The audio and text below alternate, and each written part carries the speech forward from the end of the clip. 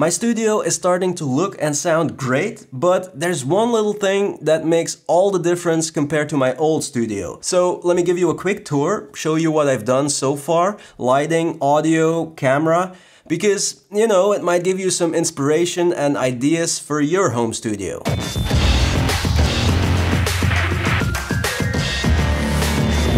Okay, so no chit chat today, no jokes, super valuable information only. I don't know if I should make promises like that, but anyway, I'm gonna try. The first thing I love about my new studio is the gear wall back there, and I got the inspiration for that gear wall from Peter Lindgren. Thank you for that, Peter. Now, one of the reasons why I also wanted a gear wall is space. You save so much space by putting your gear on the wall, and it also looks super cool, so it's a win-win. Now, some of you have mentioned in the comments that gear exposed like that will get dusty, but honestly, it doesn't. My gear has been hanging there for a few months now, and it just doesn't get dusty. I guess it depends on how dusty the room is that your studio is in, and this room doesn't seem to be very dusty, so there you go. Okay, and then we have sound treatment. And if you want to hear what this room sounded like before, I'll link some videos in the description. And also all the gear that I'm showing you, that I'm using here, links in the description.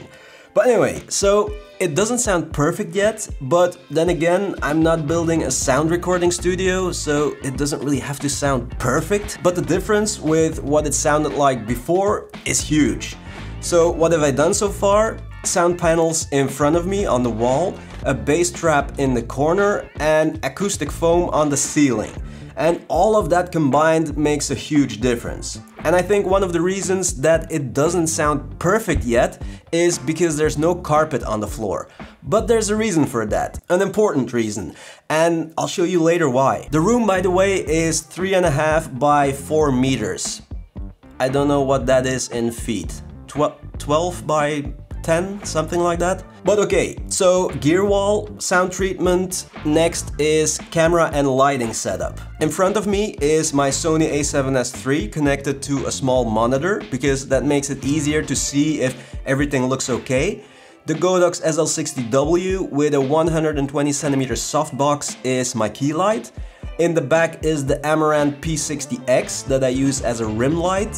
And then also in the background some blue light and some extra lights to brighten up the dark areas. And of course my latest addition, the LED lightning bolt.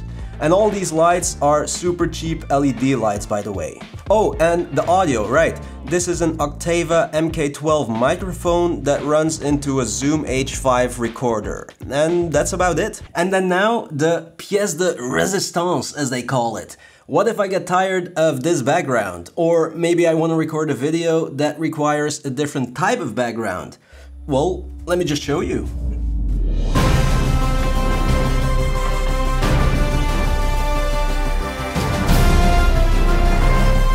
And boom, different background. How awesome is that? I put wheels under this table, and I'm so glad that I came up with that idea. I mean, it's not my idea. Plenty of people probably put wheels under a table, you know, but I'm so glad that I did it because it makes my studio so super flexible right now. I use this table for talking head videos, but also product videos, product B-roll, and I can move it around however, wherever I want now. If I need a different background,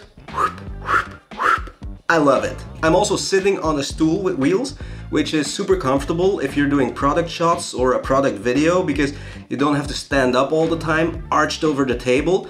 That's pretty bad for your back. I'm not getting old. It is bad for your back, even if you're young. But yeah, so I love the fact that I have wheels under my table. It's the favorite thing about my studio. The only thing I still have to do is buy some C-stands with wheels for my key light, microphone, rim light, you know, that I can also move those around easily. Because right now, I can't. I mean, I can, it's not that difficult, but if they're also on wheels, it would make everything a whole lot easier. But yeah, guys, it's great. A table on wheels. And these wheels, of course, have brakes, so it's not like this table is moving around all the time. Once you put on the brakes, it feels like a normal table. And I built it myself. You can do it also. Just get the stuff from the hardware store or order it. and build your own table. It's not that difficult. Get a table on wheels for your studio. You won't regret it. Thank you so much for watching, guys, and see you in the next one. Woo!